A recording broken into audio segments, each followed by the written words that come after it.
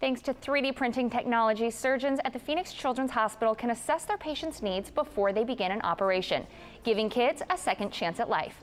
Cronkite News reporter Angela Meehan introduces us to the youngest premature baby to receive a new heart. Families of heart transplant survivors have benefited from 3D printing technology at Phoenix Children's Hospital, and baby Oliver is one of them. I spoke with Oliver's parents about the little baby with the large heart who defied the odds. Baby Oliver is a living miracle.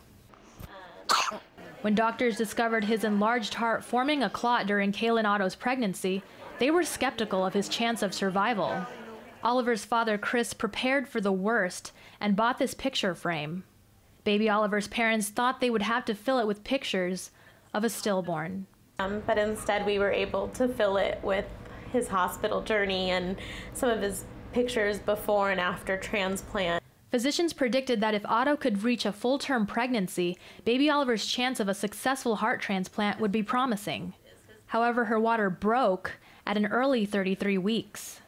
I woke up screaming and I just said I just lost him. But baby Oliver continued to fight for his life.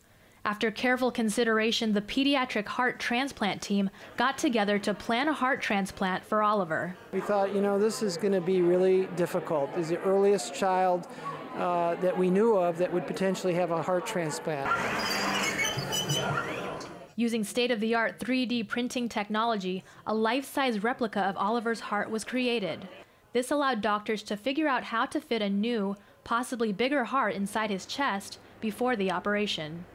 And that's what we did. We put it in a bigger heart. It fit because his heart was so huge. Oliver's mother couldn't be more thankful for the doctors and the donor family who saved her son's life. We would have done the same.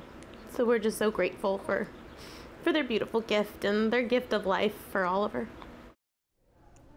Baby Oliver's parents have a donation account for Oliver's medical expenses set up on the Children's Organ Transplant Association's website. To send a contribution, search under his full name, Oliver Crawford. Angela Meehan, Cronkite News.